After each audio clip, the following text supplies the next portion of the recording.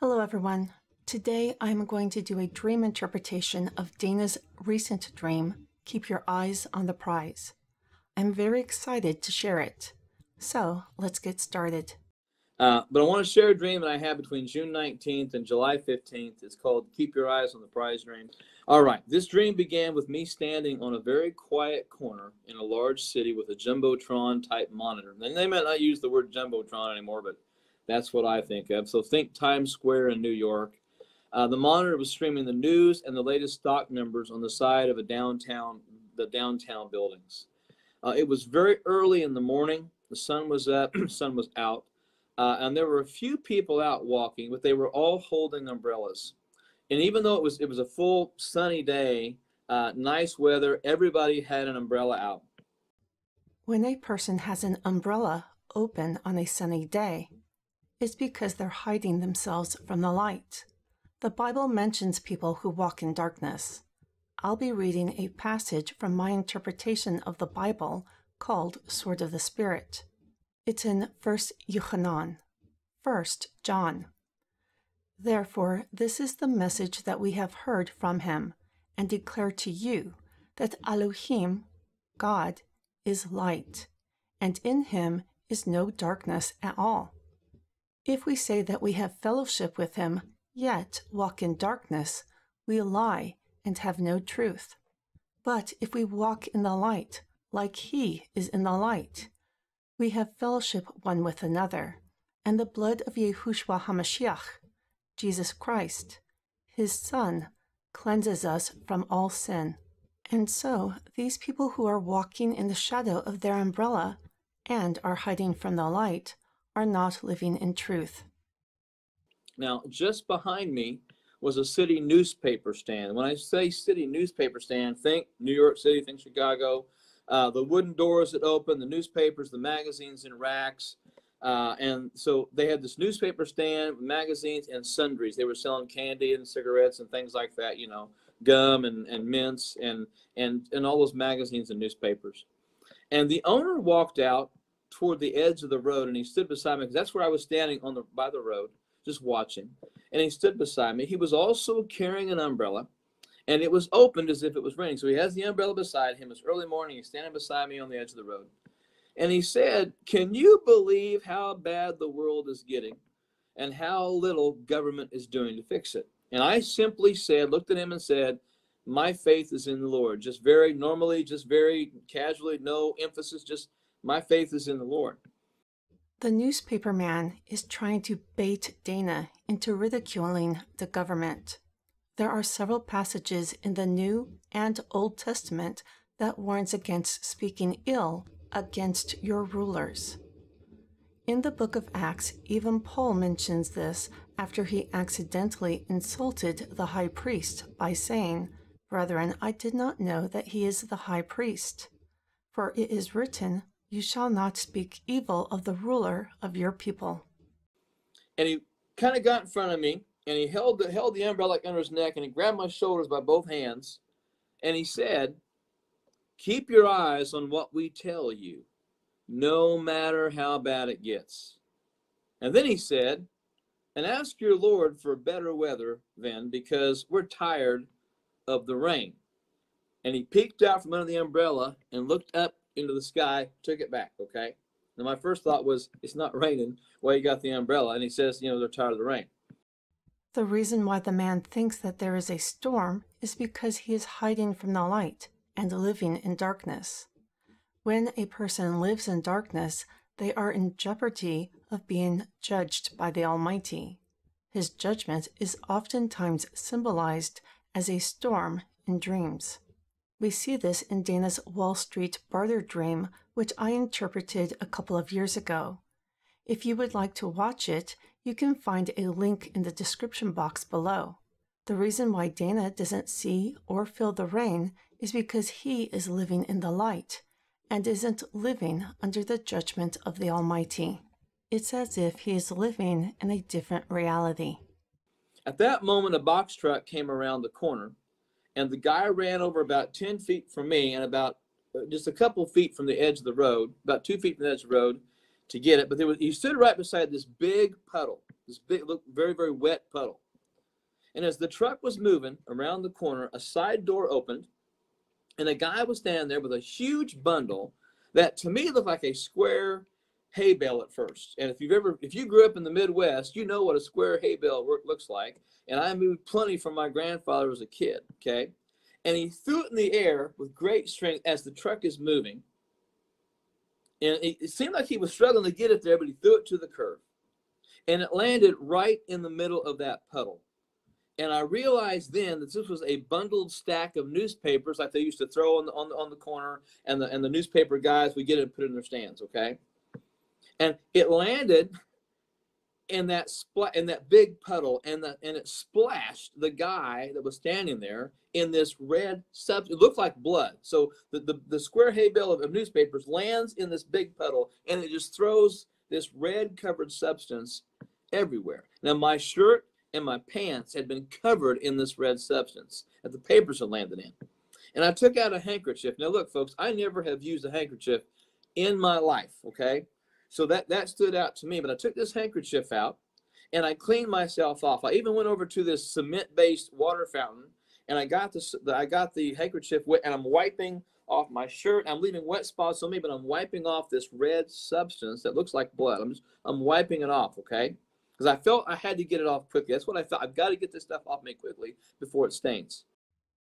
There is a metaphysical explanation for this whole scene about the red substance and the concrete fountain that I will explain later. But for now, let's stick to the biblical explanation of the red substance that looks like blood. In Ezekiel, it says, "For I will send pestilence into her, and blood into her streets, and the wounded will be judged by the sword in the midst of her from every side.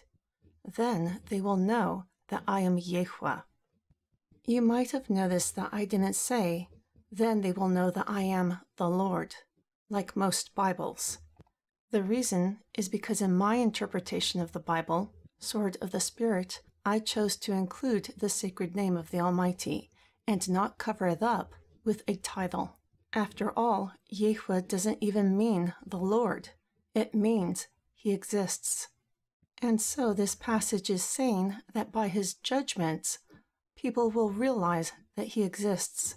And even the unbelieving newspaper man has some sense about him, at least enough to know that the judgment that he is feeling is coming from something that exists. The blood in the streets represents sin, and the bale of newspapers is drenched in reports of it and God's judgments. If you watch the news and hear about a hurricane or a massive earthquake or famine or even war, guess what?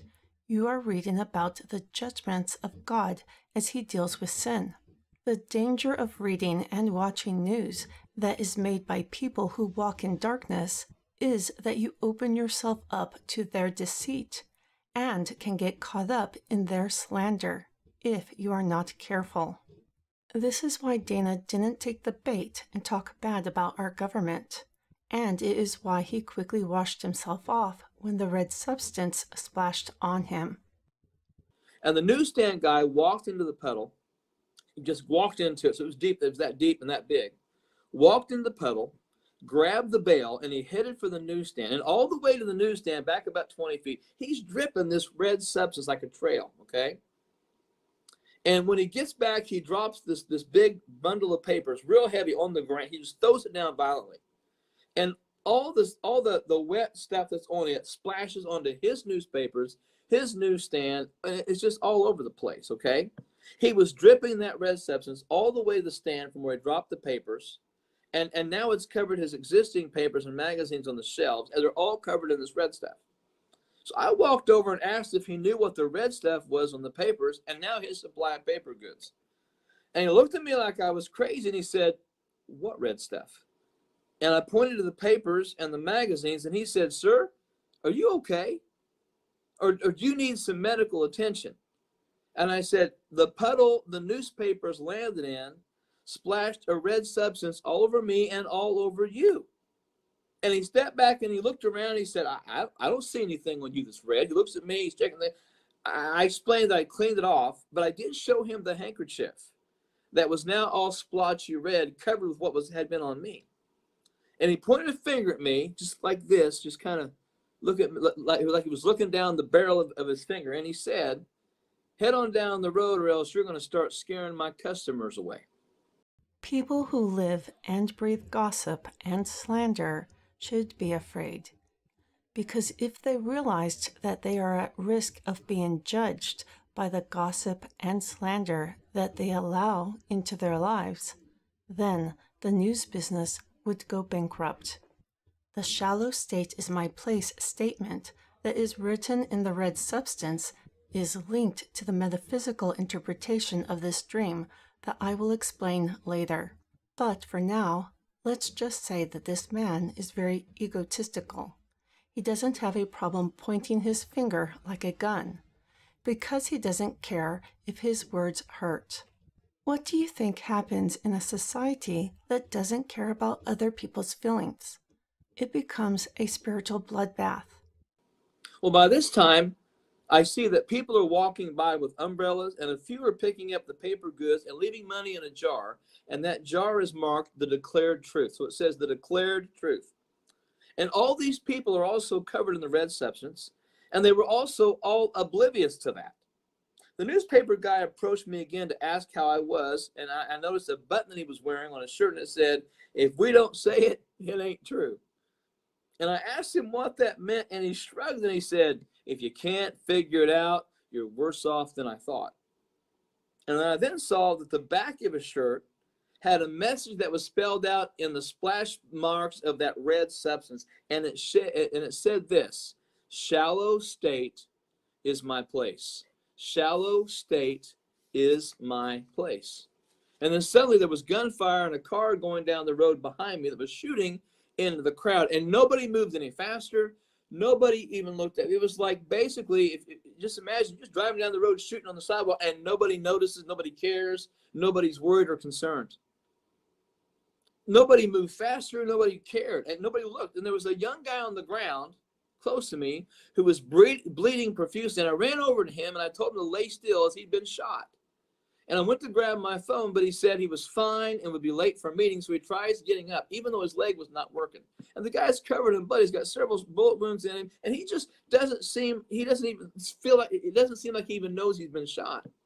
And I tried to hold him down when another shot rang out, and he took a round right in his chest. And I said, lay down, and I'll help you.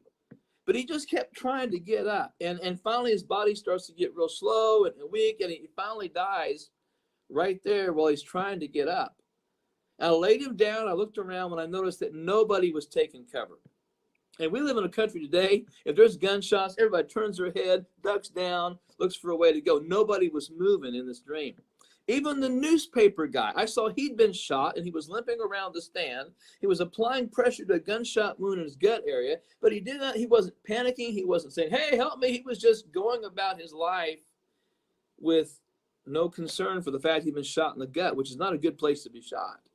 And there were others on the ground dead, but most of the people were just walking by and paying no attention to the hurt ones. And all the people walking by still had umbrellas out, but nobody was running or hiding. And I began to pray in tongues. Now, folks, I'm Pentecostal and I pray in tongues. I've already prayed in tongues today, but in the dream, I began to pray out loud in tongues. And I was watching people die. I was watching people bleed. I was watching nobody concerned about what was happening. And it was heartfelt. I was sobbing. I was weeping. I could feel the loss. It was a very empathetic dream, but nobody seemed to be taking anything seriously at all. They were walking by the dead people. They took no cover from the gunman. And the Jumbotron started a countdown, and the bottom of that screen showed the stock market was tanking quickly. And on the screen, there was a picture of the bulls on Wall Street and a video of people nonchalantly breaking windows. I mean, with no concern. Just tapping on the windows, breaking them, throwing chairs, no emotion, no looks on their faces. They were breaking windows in tall buildings and then jumping out of those tall buildings. And there were no screams or cries, no yell. It was like there was no energy from these people at all. No energy from these people at all? I want you to pay attention to this, because it's part of the metaphysical interpretation that I will share later. No screams or cries of anguish. Others around them paid no attention, as if it was not real or a joke. And then a news anchor, also who was covered in the red substance, she was like in a newsroom, not out in the street, in a newsroom. She was covered in that red substance. She was sharing some video footage of things happening around the area, people being shot, people jumping out of windows, and all this. But as she spoke in very slow monotone. I'm going to just imitate what she did. She said this. She said, "Yes, people are dying, but don't worry and don't hurry, because we know it's going to be all right. Trust us because we know." She literally said, "Yes, people are dying, but don't worry and don't hurry, because we know it's going to be all right. Trust us because we know." And with that, she gave this big thumbs up. And then she winked so hard, it was almost like she was going to be injured, like one of those. I mean, she went all out to the point where even in the dream, I kind of like pulled myself back from the screen thinking, this is ludicrous. But she hinted, she winked so hard, it looked like she might be injured because she was doing it so graphically. This low-energy woman's winking eye says a lot about her. In the Bible, it says, "He winks his eye to plot schemes." Therefore, we know that we should not trust her. And then I began looking around at people covered in the red substance, and they were everywhere. So all of a sudden, the crowd around me on this street in this big city town, they're everywhere. But nobody seemed to actually see the chaos. There were people laying down. There were people jumping out of windows.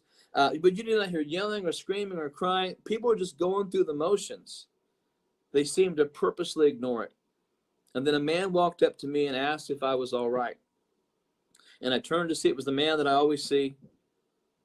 And he said to me, I didn't say anything. I just turned to him to look because I'm watching. And he says, "I see it all and I know it all. But many in the church see as much as these that you see in the streets. Too many in the body see nothing, and they see that on purpose. I say to you to keep your eyes on the prize and be consistent in your discipline." He said they need to purchase salve for their eyes so they can see, and once seeing, get busy serving me in public. And that's exactly how I said, get busy serving me in public. The blind are leading the blind to the end of the ditch, and I cannot help them there, though I want to. See with my eyes, as that is all that needs to be seen, and refuse to see what they want you to see. He then walked away. Dana entitled his dream, "Keep Your Eyes on the Prize." I find it interesting that the Jesus character in this dream used a form of the word "see" 12 times in his closing statement. And so, to me, having our spiritual eyes opened is the prize that we should all aim for. This dream can be interpreted several different ways, based on how sharp your eyes are. Those who can only see on the surface quickly recognize that this dream is warning about the fake news in the mainstream media. Those with some biblical knowledge can see that there are connections to biblical prophecy. But those with sharper vision can see the hidden metaphysical message, and they clearly recognize that this dream is encouraging people to open their mind's eye. I wasn't sure if I ought to share the metaphysical message or not, and so I took it to prayer and was given a confirmation dream. I will be posting my confirmation dream in a couple of days, so be sure to subscribe so that you don't miss it. Why do you suppose Pastor Dana Coverstone asked the newspaper guy what the red substance was? He asked because what I'm about to teach you isn't something that is taught in Sunday school. Metaphysics is a philosophical discipline concerned with exploring the basic principles that govern the nature of reality. Metaphysics explores abstract concepts to gain a deeper understanding of the world with a goal of revealing truth that is not easily seen in everyday life. Even though the newspaper man could not see the red substance had no problem identifying itself on the back of his t-shirt when it wrote, "Shallow state is my place." Why do you suppose that the message was on the back of his shirt and not the front? Again, this is a clue that helps us identify the red substance and where its shallow place is located. A person's back or spine has several energy centers that help identify their spiritual well-being. Think of a person's brain, spinal cord, and cerebrospinal fluid as their own personal thermometer. Only, instead of measuring their temperature, the central nervous system is a tool that helps measure the energy level that their spiritual awareness or consciousness resonates at. The different energy centers are identified by the different colors of the rainbow. People who are not spiritually enlightened and are very egotistical resonate at a low frequency, which is identified by the color red. The red energy center is located at the base of the spine. This is why the people who were covered in the red substance had low energy, at least when it comes to ranking their consciousness. In the physical realm, these people tend to be more passionate and energized. They don't have control of their emotions. Like the newspaper man, they're easily triggered. If we compare the spine to a deep well, then the shallow place would be at the bottom of the well, our tailbone. An empty well is a deep pit. This is why Jesus said in his closing statement that he cannot help people who are in the pit. A person's frequency increases as they become less self-centered and start becoming more considerate of others. This is why the Bible tells us to love our neighbors as ourselves. In the real world, Dana does allow the news to play with his emotions. This truth manifested in his dream by him getting splashed with the red substance. In the dream, Dana quickly went to a fountain and washed it off before it stained. The cerebrospinal fluid is the living waters within our body. A fountain is elevated water. A person's frequency increases as they become less self-centered and start becoming more considerate of others. Dana is able to wash off the red substance with the fountain and elevate his consciousness to a higher level because he shows compassion for others. Why do you suppose that the big TV monitor on the building showed bulls while the stock market plummeted? In the Bible, our Savior loved to teach with parables that only those with eyes to see could see. The interpretation of this goes very, very deep. So let me put it as simple as possible. We were made in the image of Yahweh, He who exists. The first letter of the Paleo-Hebrew alphabet, which represents the Almighty, is the pictograph of an ox head. No, I'm not saying that God is an ox. I'm saying that the strength of an ox is a representation of God in ancient times. Because we are created in the image of the great I Am, Abba allowed this parable to be in Dana's dream so that we recognize who we truly are, children of He who exists, which is why the lowest level of consciousness and the first step of our spiritual awakening is recognizing our own existence. The building, with its many levels, is a representation of our spinal column with all its vertebrae.